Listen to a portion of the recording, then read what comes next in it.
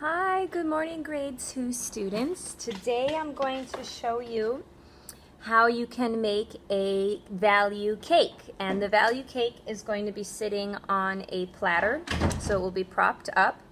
And this is what you're going to be doing during our class time today. So you will see us in the classroom starting off with imagination time. And I will type the prompt in the chat for all of you. And then you spend about 5 minutes on the imagination prompt, and then you're going to start this project. So on Wednesday we talked a lot about value and how to shade the sphere. So today what you're going to do is you're going to apply what you learned on Wednesday, but you're going to apply it to a cake. So I'm going to show you how to draw the cake step by step.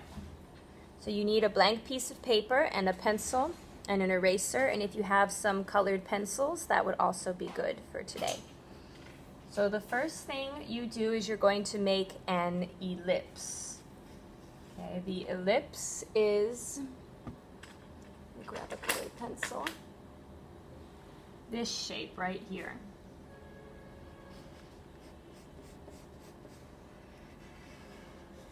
Okay, that's the first shape we're going to make. So I'm going to come to the middle of my paper, and sometimes if it's helpful you can put in a horizontal line to start like that to help you make the ellipse. So then you move from one end to the other and you make a curved line like that on top, and then a curved line on the bottom. Okay, and then you can erase out the middle line from the center, okay, because it was just a guideline.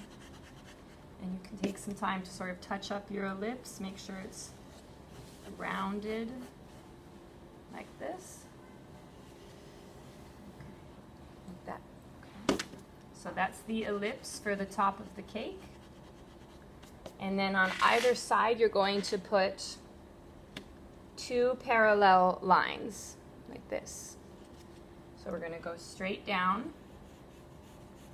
on this side and straight down on this side. Okay. And you can kind of decide how big you want the cake to be. Okay, and have it be about like that. And then I'm going to put a curved line on the bottom connecting this point with this point. Okay, and there's the general shape for our cake. Now there's going to be a piece missing from the center of the cake. So we're going to find the middle of this ellipse up here. And I'm going to put a dot right in the middle of that ellipse. Okay. Now I'm going to make a diagonal line out, like a triangle, and a diagonal line out, like that. Okay, and it came right to the edge of my ellipse, to the edge of my cake. Okay, now I'm going to come straight down like this. Okay. All right. Now, okay, from here, from the bottom of the cake, I'm going to make a diagonal line in, like that. And I'm going to make another diagonal line in to meet it, like this. Okay. Now I can erase out this curved line here.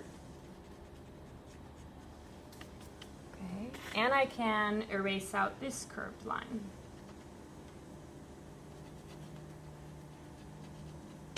And now what I'm going to do is I'm going to connect this point up to this point with a straight line.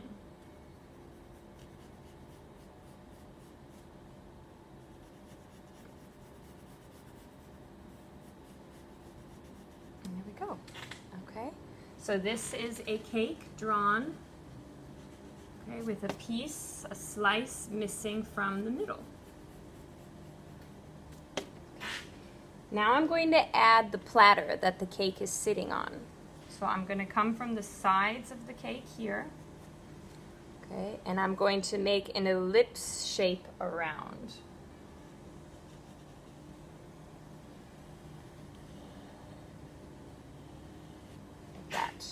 Okay, this is going to be the platter that the cake is on.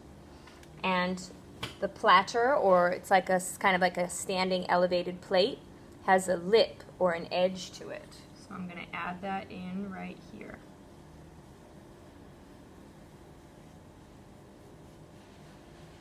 Okay. And do a little few touch-ups as you need to.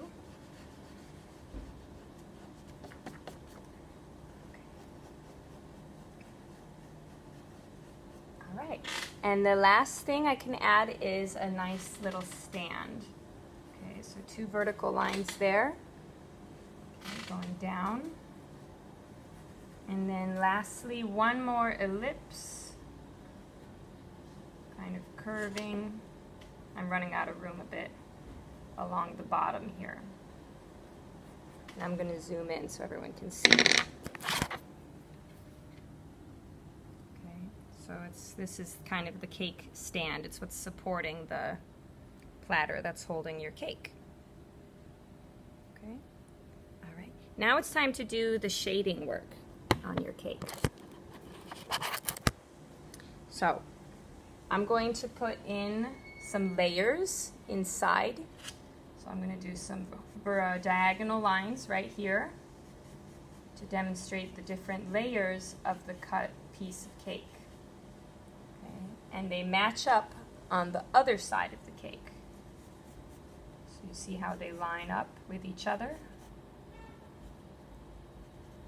Okay, and they're drawn at the same angle.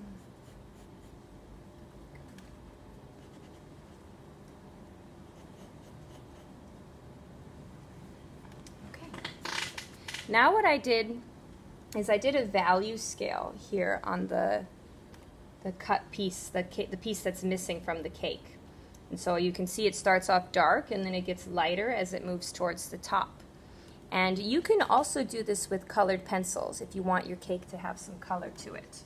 So if you would like to do it with colored pencils, what you need to find is a range of value in terms of your color.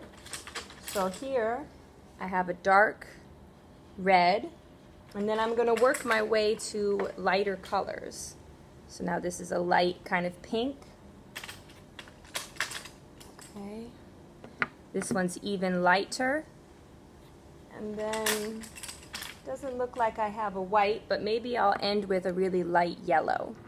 So it's still a range of value. It's just using colors instead of your regular pencil. So I'm going to start with my darkest color here at the bottom and push really hard with my colored pencil.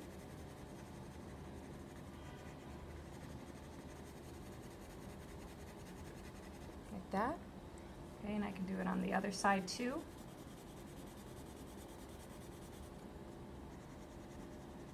And now it's going to get lighter. Each layer as it goes up the cake is getting lighter in value. So you could also do this with blues too. You could work your way from a dark blue to a light blue, or with green, or with browns. Maybe it depends on the flavor you want to do for your cake. This is going to be like a red velvet cake, I think. That's what I'm making right now.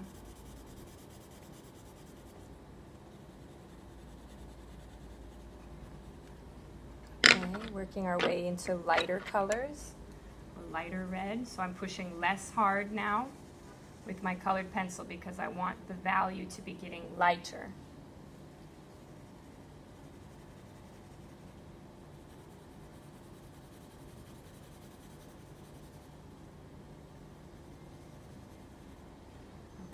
Okay. And then this last layer I'm going to do is like a yellow, like a very light yellow. And as you can see, I have 2 more layers that I kind of need to figure out what I'm going to do. So maybe